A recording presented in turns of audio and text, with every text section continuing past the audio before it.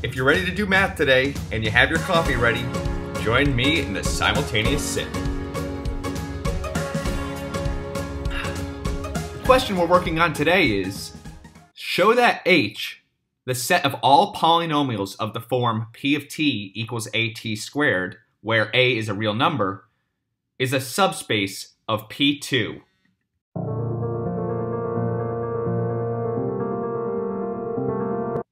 So we want to test if H, which is the set of polynomials of the form at squared, where a is a real number, we want to check if this is a subspace of P2. So we have to check that H contains the 0 element of P2. The 0 polynomial is just the polynomial P of t equals 0. Well, 0 times t squared equals 0, so it's in H. We want to show that H is closed under addition. So we take two arbitrary elements of H and add them together. Well, addition in polynomials is you just add the two polynomials.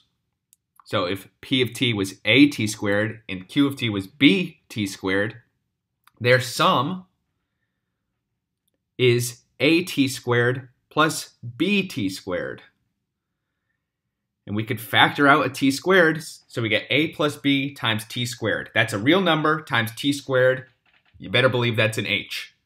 And so now we just have to check that it's closed under scalar multiplication. So we'll take an arbitrary polynomial in H, multiply it by a scalar.